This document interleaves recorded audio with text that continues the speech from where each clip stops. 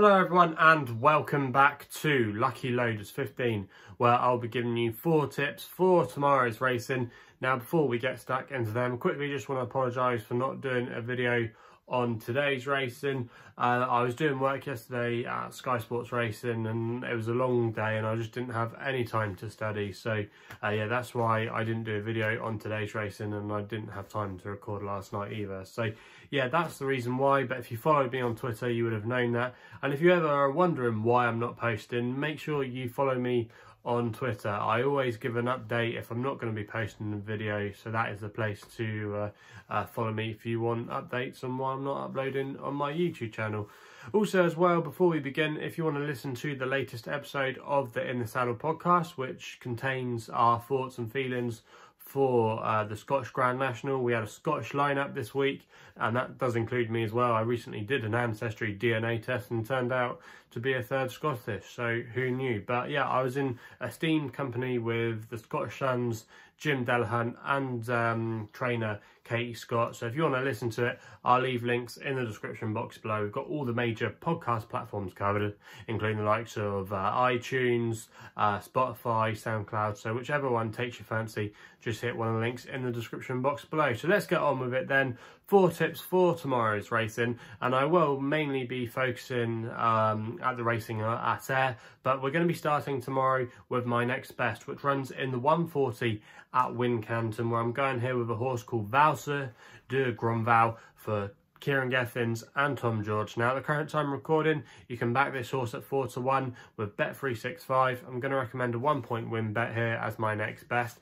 Now this horse, he doesn't really appeal on the bare form of things. He's a 12-year-old. He's been slipping down the weights. He hasn't won for a while. However, I thought his reappearance run after a short break last time out at Market Raisin was quite eye-catching. He wasn't too far beat behind a Mathan, who ran okay today at Bath in a decent handicap chase there. Also as well, the second horse of Ollie Greenhall's that day, he'd been in some good form before that run. So it was actually not a bad race for the grade. It was a class 4 race, and this race he's going to be running in tomorrow at Wincanton is a step down in class. He's running in a class 5 handicap tomorrow, so easier competition, you think, in theory. Also as well, like I said, he has fallen down the weights, but I think now he's at a level where he might be a little bit more comfortable.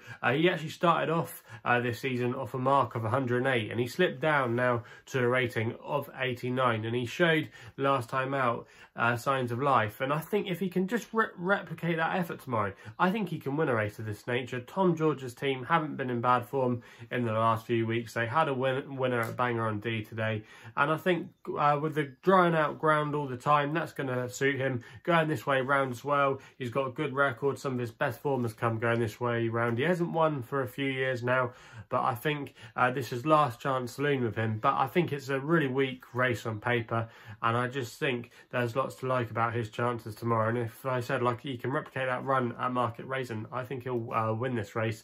So that's why he's going to be my next best of the day. We then head obviously then up to Ayr for where the main jumps racing is tomorrow. I know there's a decent flat card at Newbury with some of the Guineas trials, but I didn't really think it was a punt friendly card tomorrow, so that's why I haven't put anything up. Didn't have the balls to fancy anything, but yeah, I'm focusing my attentions on Ayr, where we're going to be going with my extra tip in the 225, the Scottish Champion Hurdle.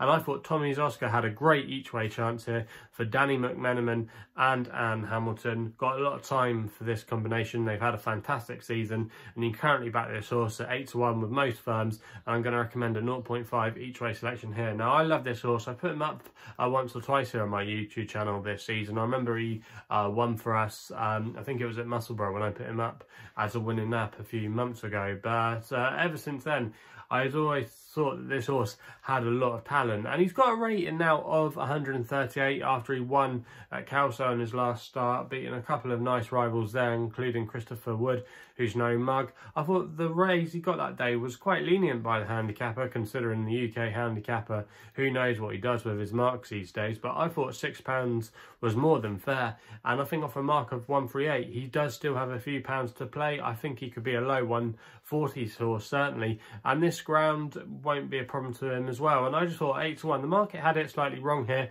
I know Milkwood, obviously, with the Belfast Banter form and some of his other stronger form earlier this season where he bumped into the likes of So Royale, does really read well on paper, but for me, I thought he was a little bit too short in the betting, and he might have just had a hard enough race last time out. So for me, Tommy's Oscar it is. He's going to be my extra tip. He runs in the 225 Scottish Champion Hurdle, and I thought 8-1 there, he represents a good bit of value. We then go to my nap of the day, which runs in the 3 o'clock, the Future Champion Novices Chase, a Grade 2, and all eyes here are obviously going to be on All Mankind. He's around about an even money shot at the time recording, but I'm going to be swerving away from him because I don't think he'll win that race tomorrow. I think he had too much of a hard race in the Arkle where he finished. I think it was in third. In the end, it was a blanket finish really for the places in behind Shishkin because Eldorado Allen ran on late. But I just thought he got into a real ding-dong battle with Captain Guinness and they went like a bat out of hell. And I think that will really leave its mark on him. And he's been on the go quite a lot this season. And this race might be one step too far. Also as well, I'm slightly concerned about him going up in trip. We know he's a talented horse, you know. He likes going all guns blazing from the front. To me, he's just a bit of a speedball. And I think he's really effective over 2 miles. And I would be concerned about him stepping up in trip. And I think there's a worthy adversary in here in the form of Tamaroc de Mathan. Now, I can't believe his current price. I think he should be nearly favourite for this race, or there shouldn't be so much between them in the betting. I thought All Mankind should really be more of, my personal opinion, a 6-4 chance, and about the same for Tamaroc de Mathan. So I thought 15-8 was a slightly big price here in the context of this race, and that's why he's going to be my nap. Now I'm going to recommend a 1-point win bet there for Sean Byrne and Paul Nicholls, but this horse has had it's been lightly raced this season. He bumped into Shishkin at Christmas, but then his last win, or his last run, came at Kempton back in February when he won easy that day, taking the Pendle and Grade 2 chase there. It was a nice effort, and I just thought he would be saved for one of these kind of races that maybe Aintree or Air. Paul Nicholls looks like he's chosen the right one in my personal opinion. You know, he likes the ground, and even though there is £10 in ratings, he's coming in here fresh, and I do think he could be better than a 150 chaser in time, this lad. Paul Nicholls likes to win this race as well. He's won it with Secret Investor the last time it was run, and also as well a horse back in 2016 called Le Mercury, so he's got a good recent record in it. And I just think he's got a great chance. I think 2.5 miles is definitely his bag as well. I think over 2 miles, he maybe just lacks the pace, but he has shown, obviously, some good form in his career. But I think 2.5 miles will definitely be up his street. Sean Byrne as well. I think he's a really intelligent jockey in these kind of races. I remember he gave a horse of Evan Williams a great ride when he picked up, I think it was the Big Breakaway. I can't remember the name of the horse now, but yeah, I think it could be a similar kind of race where he sits in behind All Mankind, you know, and then he comes and pounces him late on when hopefully he's tiring up the straight. But yeah, I just think All Mankind, it might be one step too far here, and I do think he's very vulnerable tomorrow. The other two horses, Who Shot the Sheriff, he wouldn't be for me. He's quite exposed now, I think, as a novice chaser. And Ballistic, even though I do like the horse, I remember putting him up once or twice earlier this season, we've not seen him for a while, and I am slightly concerned about the trip. I think he's more of a 2-miler myself. So I think Tamaroc de Mathan tomorrow, by process of elimination, is a good price at 15-8, and I think he will win this race tomorrow. So that's why he's going to be my nap in the 3 o'clock at Air. We then go to the big feature race on the day there, the 3:35 Scottish Grand National. This is where my long shot's going to be, and I'm going to go with Chapel Stile for Ryan Day and Nicky Richards. Now this horse is currently at the time recording at 20-1 with William Hill, who are paying 6 places on the race, and I'm going to recommend a 0 point each way selection. Now I think this horse could have been laid out for the race, and obviously quite a few of them have, but if you really sit down and look into this horse's profile, he really screams off the page to me. Now he's got a nice low racing weight tomorrow. Horses that have been running in this race in recent years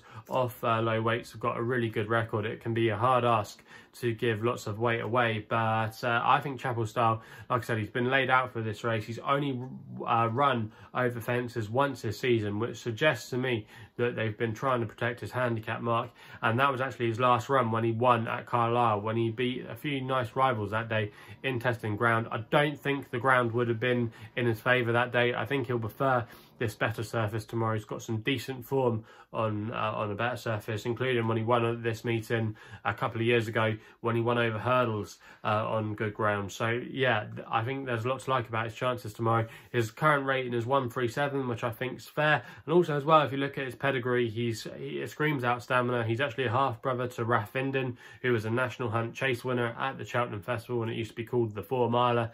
Still is by some people, but yeah, he won that race. And also as well, he ran a cracker a couple of years ago behind Tiger Roll in the Grand National, you know, so he does have stamina abundance in his pedigree, and I think off a nice low racing weight. Nicky Richards won this race the last time it was run with taking risks. I think he's identified a strong candidate for this race, and I think at 20 to 1, that's a really good each way price. I think a lot of the ones at the top of the market, in my opinion, are maybe slightly too high in the weights. Now, I Write is a horse I absolutely adore. I might have a saver on him, but I could see him getting tired up the home straight. I think he's had a quite hard season, and even though I don't think 154 is a disgraceful mark, I do think he might be slightly vulnerable to something else, given a lot of weight away now. So yeah, I'm going to take him on.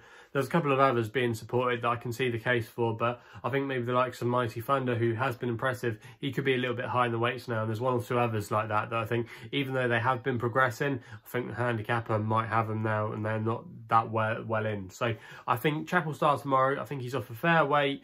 He ticks a lot of the right boxes for me in this race. We know he's got the pedigree for it, and it looks like I said, the connections have been plotting him all along this season, with him just having one chase run, and the fact that he's got the stamina in his pedigree. So yeah, lots to like about Chapel Stile tomorrow, and that's why he's going to be my long shot of the day, 0.5 each way selection there. So they're the 4 tips for tomorrow's racing. If you're enjoying these videos, please remember to hit the thumbs up button and subscribe here to my YouTube channel of Lucky Loaders 15. Also as well, if you want to follow me on social media, like I said at the top of the video, make sure you follow me on Twitter, because that's the only place you can do so, where my handle is at LuckyLoader15. And if you want to find out a little bit more about myself, my website is www.chrisloaderracing.co.uk. So please gamble responsibly. Hopefully we can have a few winners tomorrow, and we'll be seeing you soon.